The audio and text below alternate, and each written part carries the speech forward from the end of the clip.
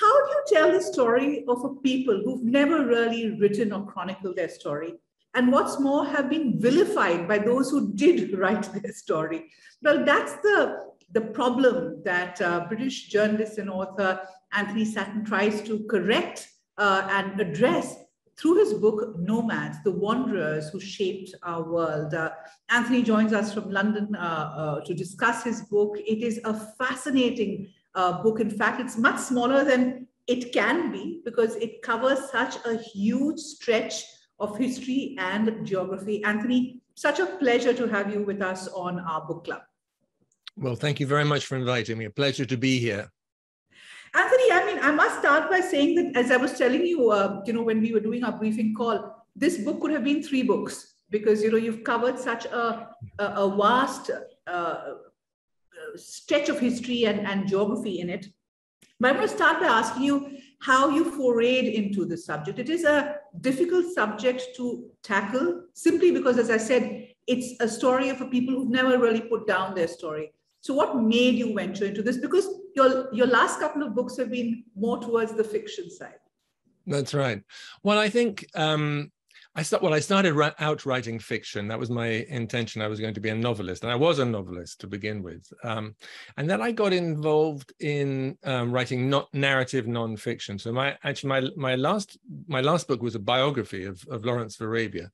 And my book before that which I talked about quite a bit in India, actually, for instance, at the Jaipur Literature Festival, was about Florence Nightingale and Gustave Flaubert on the Nile together. And I had thought about writing that as a novel, but their own material was so good, I thought that there's a sort of strength in sticking with their own words and writing it as a nonfiction. And so since then, I've been writing nonfiction, although I might go back to writing a novel next, who knows. But with this, I've been living in and traveling around the Middle East much of my adult life, and I've really, the Arab and nomadic culture has become part of me. It's part of my DNA now. I speak Arabic, and I feel very comfortable in North Africa and the Middle East. But and one of the things that becomes clear is that their whole background is nomadic.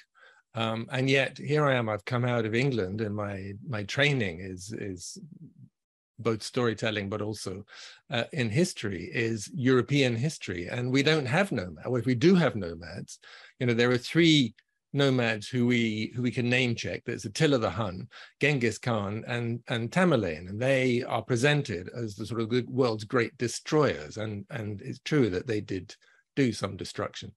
But that's clearly not the story. And also I've been lucky enough to spend about 25 years being paid to go traveling around the world by various magazines. And I became known as the person who would go to places, that were more difficult, and they would inevitably be places that were nomadic. So, I went on a camel in the Thar Desert. I went, as soon as Myanmar opened their Andaman Islands, I went there, and there you have nomads who live on boats, the Mokon, and so I went to write about them. And the more I built up this portfolio of experiences that I'd had, the more it became obvious that there was something wrong with our history books, or at least the ones that I'd read. And also sitting behind this is a man called Bruce Chatwin, who English writer, who wrote fiction and nonfiction and was obsessed with nomads. And he wrote a book about Aborigines. But his first book, which was never published, is sort of rather in the spirit of what I've done. It was called The Nomadic Alternative. And it is an attempt to try and put nomads in the picture. We live in a time of extraordinary repositioning of history, retelling of history. And so it seemed like a very good time to do it. And also, I started this about 7 years ago. And then early in my research, this ridiculous thing happened in my own country, in England, that we had the Brexit vote, which we were all confident we were going to win, and then we lost. And I wanted to write something that would be a celebration of what happens with open borders, open minds, when people are free to move and to talk and to share experiences. And so in a way, this is also a celebration of that. And I hope one of the things that comes out of it is that there's some of the best moments and the most creative moments and the flourishings of the world have come about through people moving and being free to move and encouraged to move, and open borders, open I have a minds. lot of questions for you, Anthony, and I'm sure our viewers will too. Because, you know, I'll tell you what I found interesting about this and why on the book club we are expanding the horizon of our history and our understanding of history. Because I really believe that what a book like yours does is really underline the interconnectedness, the collective histories, the fact that it's all about connecting the dots. We can't look at modern geographical boundaries to try and understand the story of our own people. It is about interconnectedness. The second thing, and I love the quotes, and I'm going to use that because you know, it I think frames the question really well. So you've taken two quotes on the interconnectedness between history and geography. The first, you have quoted somebody saying, nomads have no history, only a geography. And that was the old way of looking at it. But you go on to refine that by quoting another scholar who said that history is geography in motion. There is, a large part of the book it revolves around Eurasia. Although in the last third, I do write about Australia and North and a little bit of South America as well. But there is this amazing step, a sort of corridor between Hungary and therefore Eastern Europe and China. And if you look on the left, you have sort of just under the title, you have the Great Hungarian Plain and where the Huns came from. And if you saddled up and on your horse and started riding east, just when the spring flowers first come out in the Hungarian Plain, it would be possible to get the whole way across that steppe, Pontic-Caspian steppe, and then through across Afghanistan, across Kazakhstan. There's a little bit of a barrier right in the middle where the coast is now the Altai Mountains, but they are passable. And you can ride through them, particularly in the summer, and then you're across the Mongolian plateau, and then you're down into China, and you'll see under the Mongolian plateau there's this name Xiongnu, and below that is sort of dotted line. Well, that's where the Chinese built the Great Wall, and the Great Wall was built to stop people who were moving across the steppes from coming into Chinese territory. Obviously, it failed. All barriers have. I mean, the Romans tried to do a similar thing on the western side of this great steppe corridor, and so across here you have a landscape that is not good for agriculture, but is brilliant for herding, and that it may well be somewhere up here is where Indo-Europeans spring from. But the winters are very, very harsh. The summers are very, very hot. But it provides great grazing for herds, as I said. And so it was not suited. And you can see, you know, in that landscape, there are not a lot of big cities. It's very good for people moving around. There's seasonal water. There are some rivers that come down through it. But generally, it's somewhere that you want to pass through at the right time of year and then move on.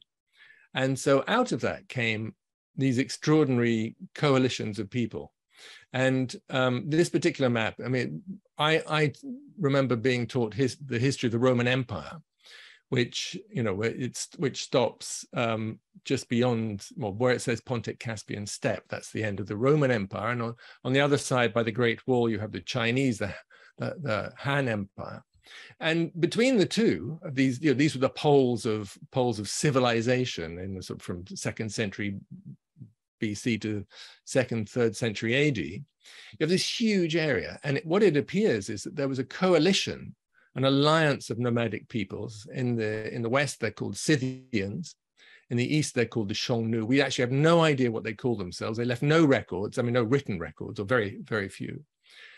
We know that the Xiongnu did not call themselves Xiongnu because I think that means something like the children of slaves, and they certainly wouldn't have called themselves that because they were very proud and powerful people. And the Greeks and the Romans write about Scythians, the Chinese write about the Xiongnu, but we don't have anything directly from the Scythians or from the Xiongnu. But it appears from burials in the east and the west of this huge area, similar style burials, which are huge mounds, maybe up to 50 or more meters around, and sometimes with 10, 20, 30 human burials inside, and lots of horses that were clearly sacrificed and buried in there with them. But whether in the east or the west of this huge corridor, you find the same sort of things. You find Chinese silk, you find gold jewelry from for instance, here is a kurgan or a burial mound. And so whether in the east or the west of this vast terrain, you find the same sort of grave goods from Europe and as far east as from China. You find silks, you find Persian rugs, you find all sorts of extraordinary and beautiful things. And so clearly, if these people were not allied politically, they were certainly trading with each other. It was a linked up world, and yet they're not in our history books. We know nothing about them. The British Museum had a big exhibition on the Scythians 5 years ago, and I don't know anybody who went to it who had heard of them before that day. They're just not part of our currency, and yet they're so cheap. It's amazing because you speak and you bring to light the story, and I didn't know about it, of a Scythian queen who killed Cyrus the Great of Persia. But I'm going to come to that. I'm curious to go back a little. And very briefly, because there's such a lot to cover, I'm going to just intersperse it with questions. The first is, you talk about the agricultural revolution and the conflict between the nomads and the settlers, and that is something that goes back deep in time. We're talking about the 12,000, 10,000 BCE, and you trace it to the myths that all religious texts and epics have, of this conflict. And the Cain and Abel story keeps coming back. Very, very quickly, Anthony, because I want to get to the very controversial and interesting period of the 2000 BCE, of the Bronze Age civilization. So a quick look at this myth making, the hint of what could have happened. Yes, well, the advances in archaeology in the last 10, 20 years, and particularly this period from 5000 BC back, had been wonderful. And one of the things that has occurred is a place called Göbekli Tepe in Turkey, which is dated from 9500 BC. And that identification was made about 8 years ago, and nobody's disputed it. And what you have are T-shaped pillars, cut from limestone, straight pillars, mounted. They're put in circles, 12 in a circle, and they're about 10, 12 feet high. And there are higher ones in the middle, 2 taller ones in the middle. And there are these circles all over a hillside at a place called Göbekli Tepe. And they're carved, they're incised with images of humans and animals. And this is 7,000 years before the pyramids. This is, the gap here is extraordinary. We have no idea how they cut. The tools they had were flints. How they smoothed them, how they moved them. They moved them about 500 feet to maybe half a mile. We don't know, something like that. Not huge, but still, they're massive pillars. And then they buried them eventually. The site was used for about 1,000 years, and then one day they abandoned it. But the people who built this were nomads, were hunter-gatherers. They didn't live there initially. It was a place to come for a sacred moment and then to go away again. But as the cult grew, they needed some people who would be there permanently, and they hunted and gathered everything they could in the area. And it appears that this is the place where wheat was first domesticated. The first strain of domesticated wheat has been found about 25 miles from this place. So it's quite, here we go. This is Göbekli Tepe. It's quite possible that this is why humans domesticated wheat. So they needed to maintain this cult. And again, we have no idea why they built it here. We have no idea who they were, more than, and it's still an excavation site. There are lots and lots and lots of these circles that they haven't dug up yet. So they're finding new things all the time. And they found other things nearby as well. From the same period, about 15 miles away, they found the oldest life-size sculpture of a human, who's now called Urfa Man, because he's in the museum at a place called Urfa. Again, cut out of limestone, 6 feet high. These are extraordinary things, but they came about from mobile people. And one of the things I love about this is we in the West have valued people according to the monuments they've been able to build, and we've considered it a sign of a settled culture. And nomads, therefore, who have tended not to build things, have tended not to be in our history. But here, at the very beginning of our history now, recorded history, we have hunter-gatherers, we have mobile people, and so that's how I open this book. I mean, I think it's a very, very exciting start, and out of that comes so much. But coming back to your idea of the myth, I mean, we have the idea of the Garden of Eden, or some sacred moment, a sacred time in our past, which we can't recover physically, but it's clearly referring to a time when we were hunter-gatherers. We lived in a garden where we had everything we needed to eat, and where there was a time of ease, and something went wrong. And out of that comes a division in humans between the people who go herding and moving, and those who settle, between Cain and Abel. And that's a story that plays out throughout my book, because obviously we have periods where the settled are dominant, and periods where the nomads are dominant. I mean, for instance, with the Mongols. Yeah. When we look at history, the agricultural revolution is seen as a major milestone in the story of human civilization. You point out to another factor that doesn't get as much attention, and that is really the moment when man decided that he could ride a horse. And that seems to have happened, of course, in that belt of the steppes. And that has a pretty transformative power, because I'm going to put the spotlight on that period of 2000 BCE. We do know that there was a climatic environmental disaster, climate change, some kind of an event that forced migrations. And I would like you to put the spotlight on that, because you have drawn parallels between what happened all the way from the Mycenaeans to the Egyptians, Mesopotamians, Persians, and of course the Indus Valley. Yes, I think clearly there is something. A weather cycle changes, and there was obviously a warming, as rather like a warming we're going through now. I mean, I think climate change is not new.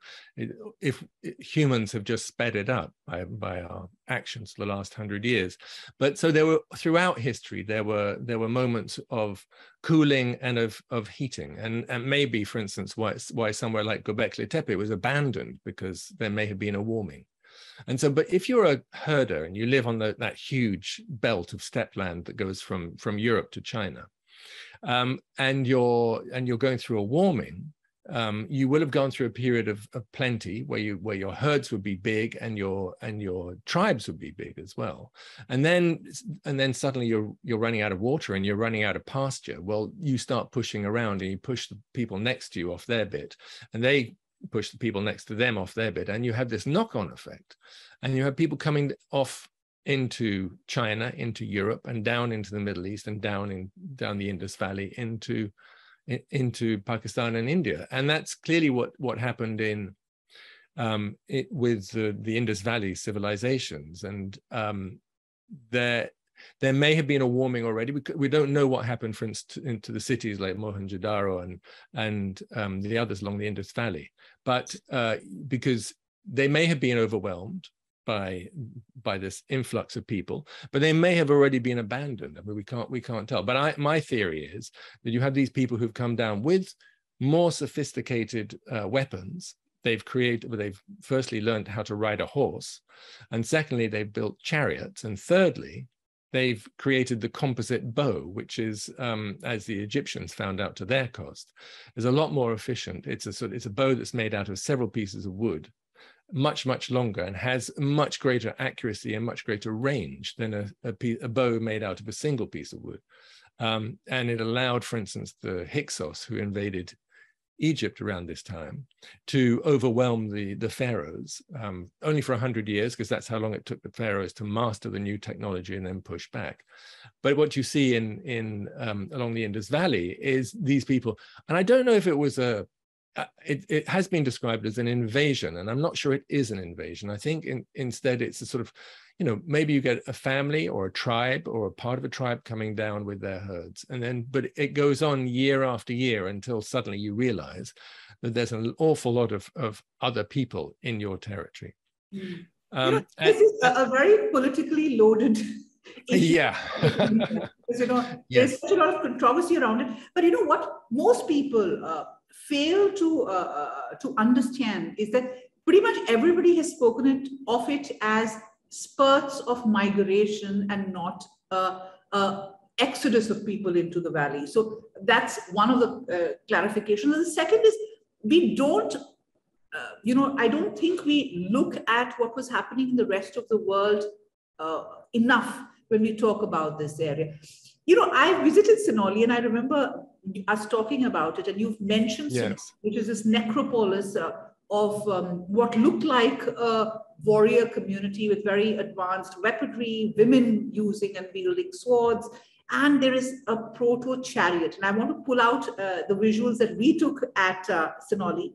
They're quite spectacular. How do you assess this, especially on the basis of what you have found elsewhere around this period, Anthony? Because you've kind of collated a lot of the information across geography, so it'd be interesting to understand that. That's right. I mean, well, this discovery was made while I was working on the book. This sort of archaeology is happening now, and so it's quite difficult to make any comprehensive judgment on what's happening. But clearly, this is a chariot burial of people who will have come from elsewhere. You can tell from their weapons and from the style of burial, because this is not a traditional burial for this area. And so what it seems, but you do find these burials, for instance, over on the Pontic-Caspian steppe above the Caspian Sea and over towards Hungary. And you do find them elsewhere as well. And it looks like these are people who have come down off the steppes, who have been not lived in the area for long enough to have been for them to have become nativized, for them to have changed their old ways. So they've been buried according to the rituals of the place where they came from, rather than the rituals of the place that they've come to. Probably if they'd been there another generation on, you won't find this sort of burial anymore. It'll be how, because this is not how people in Sonoli were burying themselves at that period. So these are clearly foreigners, and they're being buried with their weapons and with their chariots, because this was what was most important to them. What I find interesting is the parallels that you've drawn with the similar necropolis or burial grounds in the Caspian Pontic steppes, which is really towards Hungary, and that shows that's that right. There is a similarity in that. And I think what we really need is archaeologists from different parts of the world to come together to collate information and look at parallels. The problem with there is a problem with archaeology, though. It's not a problem, but it's just that the knowledge is so immense of any one place at any one time that to get someone who can understand everything that's happening in the world at that moment it's difficult. Absolutely difficult, but and more work needs to be done in that context of joint efforts. How can you understand any place in isolation, really? Yes. Yeah, exactly. But clearly, when I read about this discovery, it seemed to me that this is an Indo-European who's come down off the steppes, and Indo-European people who've come off the steppes and have been buried there in their tradition, their traditional way rather than the local tradition. And yet it was being claimed by some that it shows that we in India had these weapons. Well, I'm not sure. At that particular moment, a generation on, it might have been completely different. We might not know, because there's been a prolific finds of these copper hoards, so to say, the copper culture that we have. But that's the other thing that you kind of, and of course, what, just an aside for those attending, what I find fascinating is that all Bronze Age civilizations have a sharp deurbanization phase where the whole memory of the great cities of the great civilization is wiped out, and there is a renewal. In India, the axis moves from the Indus Basin to the Yamuna and the Gangetic Basin. And that is really fascinating because you see that in Greece, you see that in Egypt and elsewhere. But let's move to another myth that you've tried to bust. And you spoke about the Korgans, which are the mounds. And we know the finery that has been found in some of these, the gold finery in the Scythian tombs, the mounds. And another myth is that most of these nomads were barbaric. They didn't have a taste for the fine things. They were simple, they were crude. And that's something that you kind of bust also during the course of this book. Well, yes. I mean, I think clearly the people who are calling them barbarians are people who may not have seen them at all. I mentioned, for instance, that they were known in. I mean, well, the Scythians were part of the Greek army. I mean, you had Scythian archers in Athens. They were part of the civil defense, and they were certainly known to the Romans. But they were an easy target because they're the people from elsewhere. They're the foreigners. They're the migrants. They're the and so they're always being run down. There's a lovely story in Sumer, so going back, a couple of thousand years before this, where there's a story of a princess who wants to marry a nomad, and she's being told, you can't do that. He doesn't live in one particular place. He wears leather. He doesn't know the rituals. He is not known. And I think this idea of not being known, as in he doesn't come from this one particular place, as a reason why she shouldn't marry. And this sense of, that nomads have always been very easy to attack because they are not known, by the settled people. But even that is a fallacy, because for most of human history, settled communities have been absolutely dependent on nomads and vice versa. And particularly, for instance, in Sumer, we know there's lots of literature from ancient Sumer. This is Iraq, where you have farmers who are reliant on the nomads coming with their herds to eat the stubble after harvest and to fertilize the fields with the animals' droppings, and then to go away. So there's always the anxiety of, will they come, and will they stay too long, and and will they push off so we can sow the next crop. But there was this dependence, and the same for nomads as well. A lot of their product, cheese and whatever else, needed to be, it's time sensitive. They needed to be able to sell it. They needed markets. They needed open borders. And so for most of human history, there has been a very happy interdependence between these two groups.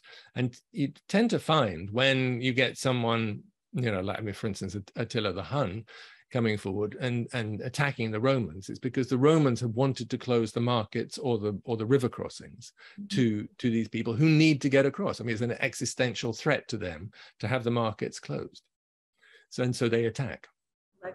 I'm going to take one of the viewer queries because it's an interesting question on gender. What was the gender composition of the populations of nomads that migrated to different areas of the world? There's a question by Rajita Shukla. And Rajita, I must tell you that in the necropolis, there are burials of women with a dagger, indicating that might have been their dagger, and hence women could have been warriors. And there is this lovely reference to the Scythian queen. So I'm going to hand this over to you. Yes. And talk about gender and sure. among the nomads. What we know, and again, it's partly put together from what has been found in things like burials, as you mentioned, and partly from texts that have come from outsiders, and the occasional, for instance, from the Mongols. We know there is a written Mongol history that has survived. I mean, it's patchy, but bits of it has survived. And from the Mughals, from Babur, for instance, in his own account, that there is absolute reverence and dependence on women. And we know, for instance, with Genghis Khan and with Timur, but particularly Genghis Khan, his relationship with his wife is very well recorded, that they're absolute equals. She rules the empire just as much as he does. He goes off and does the fighting. But at all the councils that have been recorded, where it's been decided where they're going to try and expand into, and his wife is always there sitting beside him. and has the same status. And going back further, as you say, with these, with the burials, there are high status women being buried with significant wealth and in grand style and dressed in, you know, in beautiful robes, in the sort of robes that from that period, because it's, again, there's the Roman Empire period, you would find a Roman empress being buried with that, with, you know, and surrounded by gold jewelry, gold bowls, with bronze tripods, all sorts of treasures. But you mentioned the Scythian queen Tomiris, and it's too good a story to pass over. And this, you know, this is in Herodotus, and so it, you know, it's recorded in the text, and it appears it has the ring of truth about it. And so there is a Scythian queen, there isn't a Scythian king. And again, we don't know who the Scythians were, we don't know what they called themselves. We assume that there's a large alliance of nomad tribes. And they were being threatened by the Persians, and Cyrus the Great, this is in the 600s, 500s BC.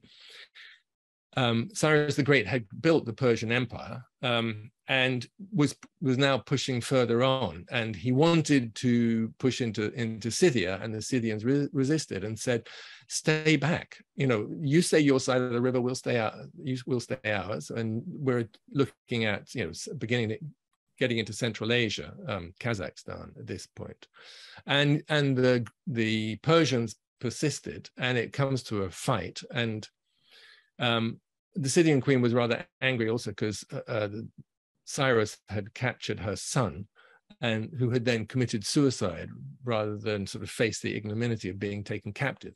And so she wanted to avenge him. And she said to Cyrus, sent a messenger saying, you know, you've only come for blood, you know, why don't you just go home, or we don't have to do this? And Cyrus persists, and there's a battle, and he is killed. And there's a story goes that she had told him that she would sate his thirst for blood. And so when his body is brought, the head is cut off and it's put into a bag full of human blood. And she says, there you go, that's enough blood for you. And it's a story that echoes, I mean, not necessarily the killing, but this aversion to a pitched battle. Because jump forward not so many years, and you have Darius the Great, the Persian emperor, who again goes into Scythia, and the Scythians tell him not to. But rather than stand and fight, the Scythians, and at this point they have a king rather than the queen, they just keep moving back and back and back. And Darius, I think, has 500 or 700,000 troops. His supply lines are getting very stretched. And eventually he sends a very fast messenger to go and catch up with the Scythian king and say, why won't you fight? Either fight or give me the tribute as your sovereign.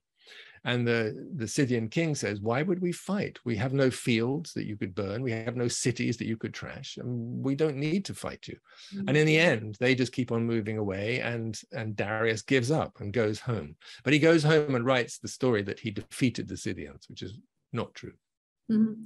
You know, what also stands out is the ripple effect that we speak about. And we see that constantly throughout history. And periodically, after every 700 to 1,000 years, you have something that happens along this corridor, and there's a ripple effect that we feel across. I'm talking about the Huns, the Scythians. You have the Kushanas coming into India. You have this whole, yes. And then you have the Huns. And again, around Attila the Hun, you have Mihirakula who comes into India. So there is this constant push that happens. And what I didn't realize it was Attila the Hun's pushing that sent the Goths into to try and cross over into the Roman Empire as well. So this is a fascinating body of work that you have put together simply because you've connected the dots, Anthony. Yes, but also remember the reason for this. Attila the Hun is not interested necessarily in conquest, and the Romans are puzzled by this because he doesn't live in any of the cities he captures. For instance, he continues to live in tents, and they simply don't understand. But what he wants is freedom of movement. He wants open borders and open markets. And he keeps on saying to the Romans, this is what I need from you. And they keep on well, there's lots and lots of toing and froing of ambassadors, but they keep on reneging on the agreement until in the end, of course, the empire is destroyed by the Huns and the Goths and the Vandals and the others who come in needing to trade. And obviously, this is of great interest to me because, you know, this book was written during the Brexit period, something that I oppose very strongly.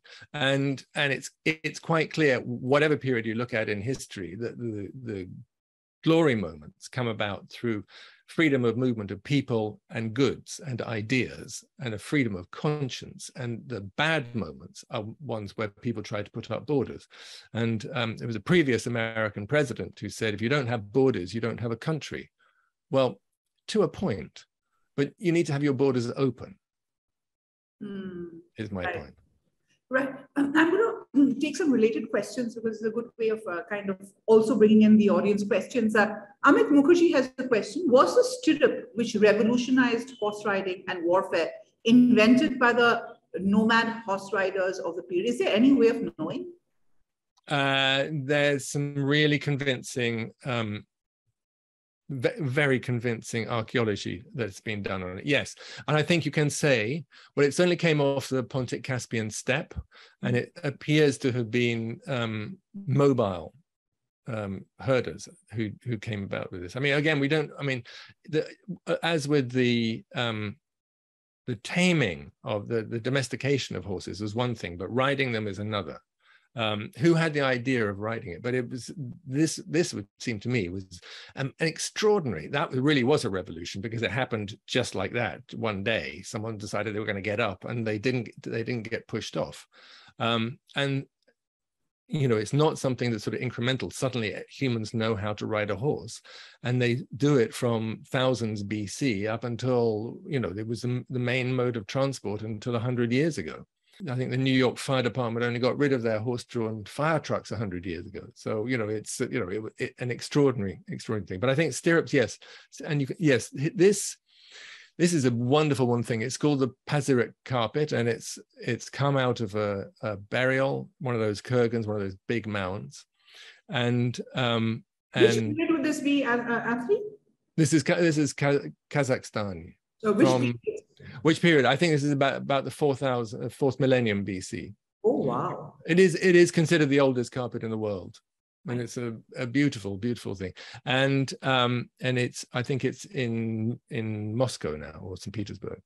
But yeah, you can see horsemen all around. And there's also an image of a seated person, which seems to be detached somewhere. But the mobile world, I mean, the stirrup was, and the bridle, both came out of the Pontic-Caspian steppe. So that's the area just north of the steppes, just north of the Caspian Sea. That's fantastic. A 4th, 3rd century BC carpet, Pazyryk carpet, which is in Russia, as Anthony has pointed out. Anthony, you know, what is interesting also is, of course, the fact that many of these nomads, I mean, while we call them nomads, they did seed some of the greatest empires of the world. And, you know, starts, and you have this middle section, which is really about the imperial age, the age of the imperial act, as you call it. And you pick it up from the rise of Arabia to the end of the Mongol period. And then, you know, you take it forward, and we'll come to that. But what do you think was the key for the rise of the Arabs, for instance? And Arabs, by the way, are the people of the sand, of the people of the desert. And that's how the word Arab comes, which is very interesting. But what made it click? What worked for them, do you think? Well, I write quite a lot about the 14th century philosopher Ibn Khaldun, who, as I say, if you don't know the name, you certainly felt you've heard some of his ideas, because they play out, for instance, in sociology, but also in economics today, about taxation, about lots of things. But he writes about nomad empires, and about how the Arabs, but also the Mongols and the Persians, come out of this huge energy and he defines people as being in different states of innocence and development, and he talks about how city people are the most corrupt and the weakest, and how people who live in the desert, and particularly camel herders for the Arabs, are the hardest and the closest to the original state, to the state of innocence. And he devises because he looks at what happened, and nobody had done this before.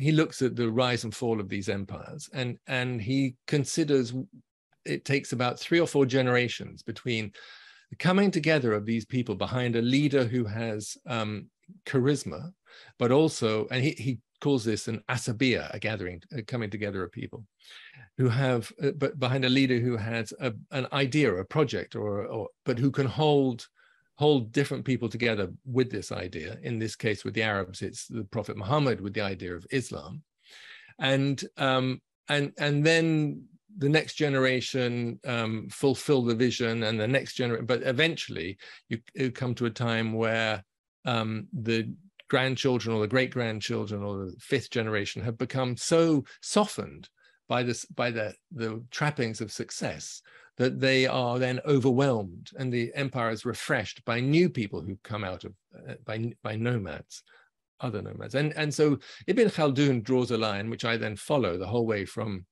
the Arabs to Timur, Tamerlane, who he actually meets in Damascus. But this rise of the Arabs is extraordinary, and if they go well to the left of the map here, to conquer the whole of North Africa and up into Spain and Portugal and very far into the east as well. And it happens so quickly, but partly it happens because the great powers at that time were the Persians, and you can see in the middle of the map Samar and Baghdad, and the Romans in Constantinople and in Rome. And there'd been this, particularly at this time in Constantinople, the Eastern Empire, because the Western Empire was more or less exhausted. But they had been the Romans from Constantinople and the Persians had been fighting this sort of 100-year battle or whatever. They were exhausted, and along came these people out of the desert who nobody had ever heard of before.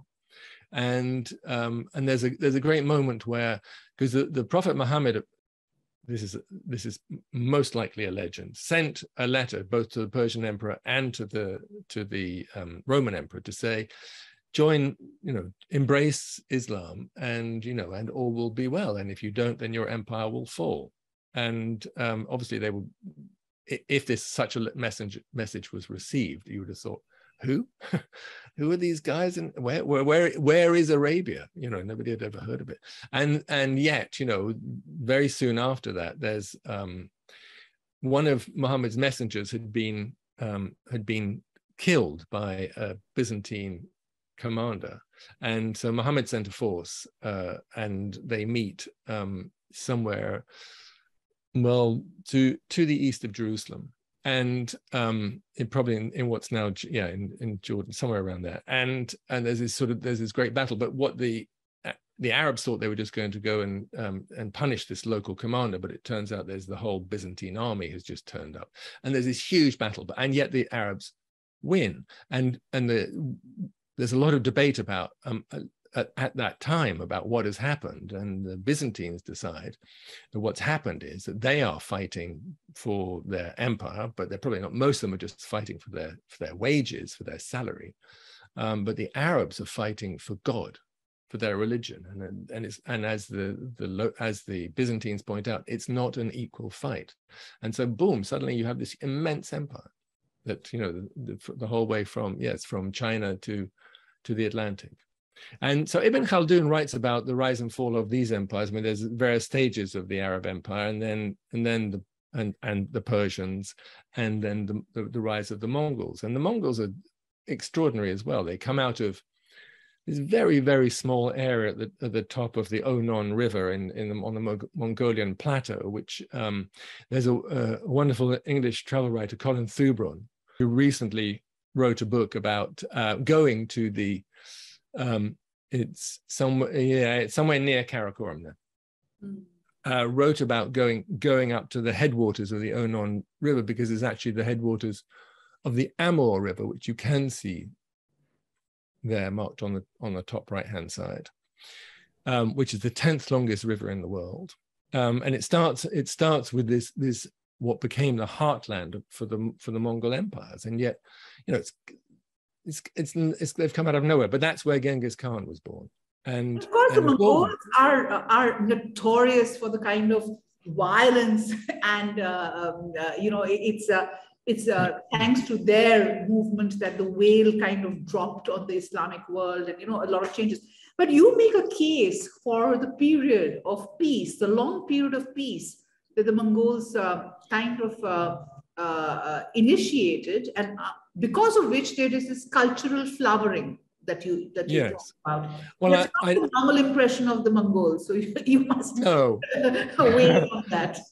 No, well, I don't think I can be I don't want to be an apologist for the millions of people who died, you know, at the hands of the Mongols. But then that, I don't think they were doing anything that was unusual for the time. I mean, the Chinese had done some terrible things, and, you know, during the Crusades, for instance, I mean, vast populations were killed, and terrible cruelties. I mean, it was a thing of the time.